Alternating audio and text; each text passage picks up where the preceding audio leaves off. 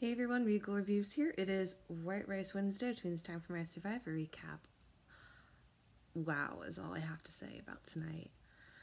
The Orange team, it's really clear that there's a girls' alliance, and I gotta give the girls credit. They are really dominating out here. This might be a season where we actually have a female winner. Wouldn't that be something?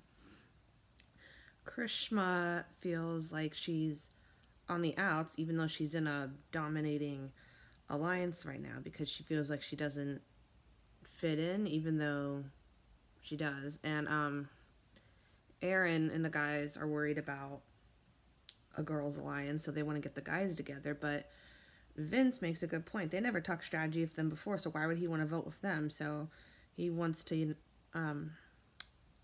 go to the dominant alliance with the girls. With Purple Tribe, this mind boggles me because they were so quick to get rid of Molly last week, saying that she's Parvati 2.0. And the big thing was either Nora or Molly. Now this week they're saying, oh, Nora's got to go next. Nora's got to go next. Like, guys, you literally just had your chance last week to get out Nora, and you chose not to. So, wow. Jamal then wants to do what's best for him. And he then approaches Janet about maybe that Dan might actually be a more better vote because he's kind of has that presence around camp that makes everyone uneasy. And he kind of has like a, as he put it, like a car salesman type pitch to him. So it's kind of hard to trust him. I seriously thought there was going to be a medevac this episode because Krishma cut her finger and you can see bone. I really thought, oh my god, this is going to be the medevac of the season. Not that they're supposed to be or anything like that. I just thought, oh my god. So Vince actually gets to go to the Island of the Idols, and I'm like, oh, this will be interesting because Sandra really liked him at the One Tribal Council. So his lesson, and this is a Survivor epic moment, his lesson is to stay calm under pressure. He has to go to the other tribe's camp and retrieve fire. If he does it without getting caught, he receives an immunity idol that's good for 2 tribal councils. If he gets caught, well, he gets caught, he gets nothing then. So they're teaching him how to be sneaky and everything around camp, and he succeeded. Like, Vince definitely gets MVP votes for that. That it was amazing. I don't think many of us would have been able to stay calm under pressure. Especially there were certain points where they like jolted up, and at one point it looked like somebody had a nightmare. So I thought, oh my god, he's screwed, but he earned an idol. So it's always great when you earn an idol, but the fact is you have to play that idol right. On the in the challenge, they're playing for comfort, and they have a swimmer go out and get a buoy, and then they have to balance on this teeter-totter thing, get the untie the puzzle pieces down, and then solve a fish puzzle. And Orange team had the lead for a while, but as they say later on, they've been dominating the physical part of the challenges, but when it comes to the puzzles, they suck. And Purple ends up winning. So the big names that are coming up is Krishma, because she was one of the people that fucked up the puzzle, and that is a huge liability. Like if your tribe's going to challenge and say, okay, what can you do, and you volunteer to go to the puzzle, and you know you're not good at it, then you're at fault then, and you have to take responsibility for that.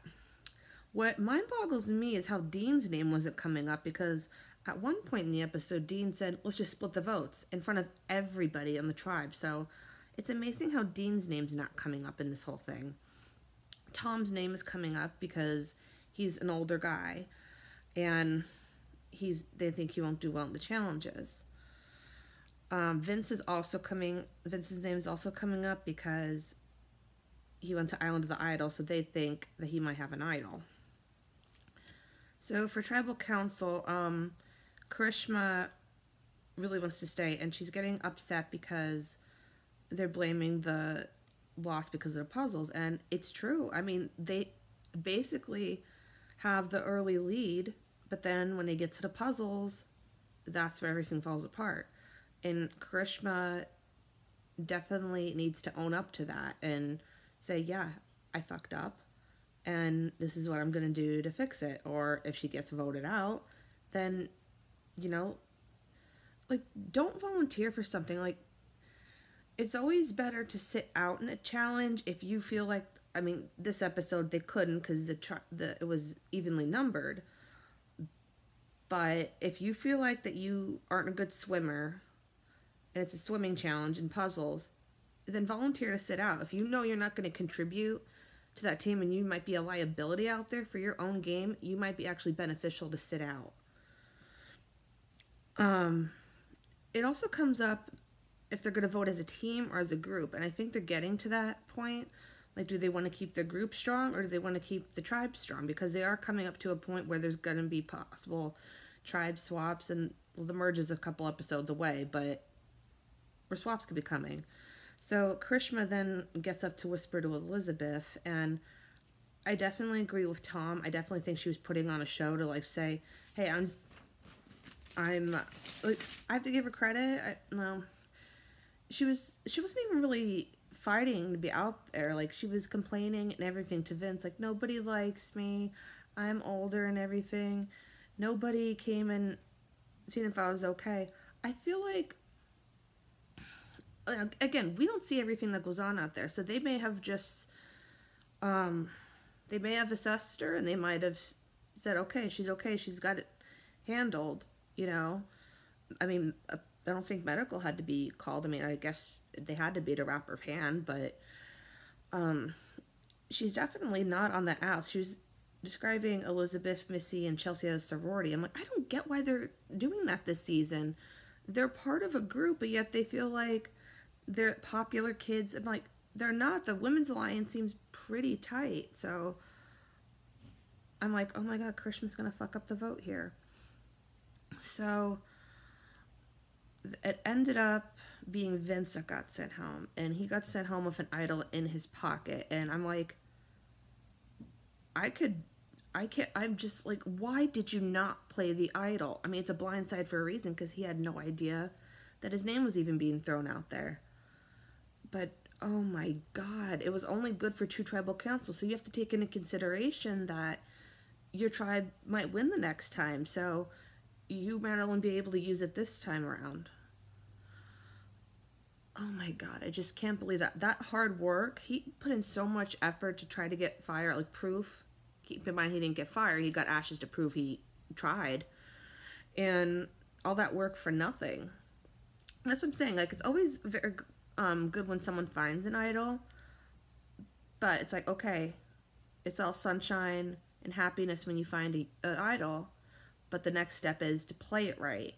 Anytime when you feel like your name's being fetched out there just a little bit, play the damn idol. It's better to play it wrong on yourself than to not play it at all and you get sent home. And I still amazed how Dean's name did not come up at all. He said right there, let's split the votes. Okay, then split the votes between Karishma and Dean then. That seemed more like I could see why they'd split the votes between them. And now the fact that anybody who goes to Island of the Idols now is going to be a liability, they're going to think, oh, they might have an idol, let's vote them out. We have an idol, let's vote them out. They're not even thinking strategy. Like, Vince was actually a good ally for the ladies. He wanted to work with them, but they decided to vote him out. Tom, an older guy, he's, I think, doing the best he can in the challenges, but he's not the reason why people are losing. Karishma is the reason why they were losing, because she's the one that goes up on the puzzles and she always blows it. So now they're going to keep somebody who keeps losing, making the tribe lose, and then no wonder when they're down to 2 or 3 people, why are we keep losing? So I definitely think Tom was right. They should get rid of the problem, but they didn't get rid of the problem. I think they created a bigger problem. So yeah, it should be interesting next week. It's definitely interesting this week. I feel so bad for Vince. I definitely hope he gets to come back and play again because he was funny as hell to watch. And just that epic moment alone, he should just come back and play again. I mean, wow. I feel so bad for him. He was in one of my draft picks, and I'm apparently doing horrible this season. My main picks are okay, but I'm like, oh my god, Vince. So hope you guys enjoyed Survivor. If you're going to catch Survivor, it's on Wednesdays, 8 p.m. on CBS. Until next time, stay regal.